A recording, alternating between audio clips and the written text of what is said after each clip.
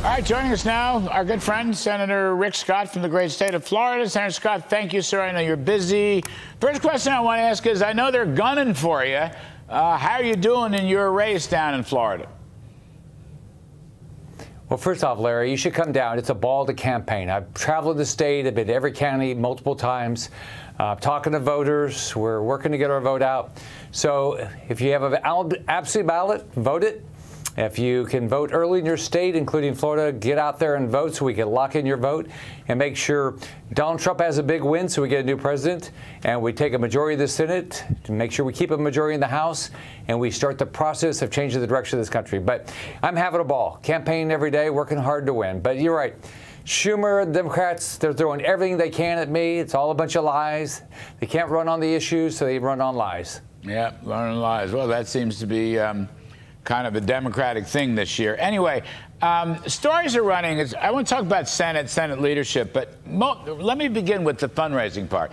There's a story running today, Mitch McConnell not doing the fundraising, not giving the money out. I mean, there's a bunch of really good Senate candidates who could easily win and give the GOP, I don't know, 53, 54 seats in the Senate, if not more.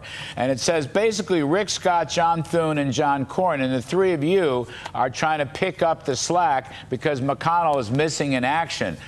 Is it true, and are you doing that, and are you succeeding in putting money in these key races where the former leader is not?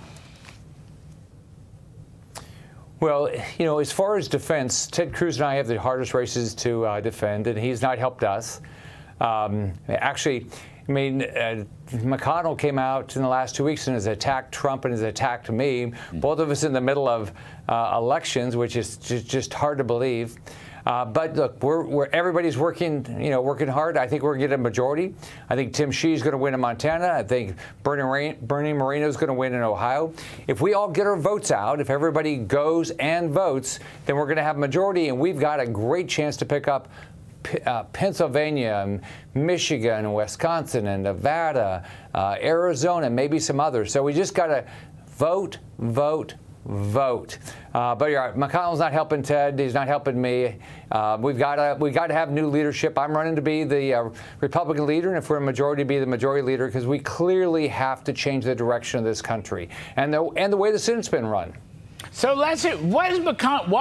Why is he attacking you, as you say, during election season? And what's the nature of his attack? What's he saying? Well, he doesn't like the fact that I actually believe we ought to have a plan. He doesn't think we ought to have a plan. He doesn't think we ought to run on anything. Look, I campaign every day. I tell you what people want. What are you going to do, Rick?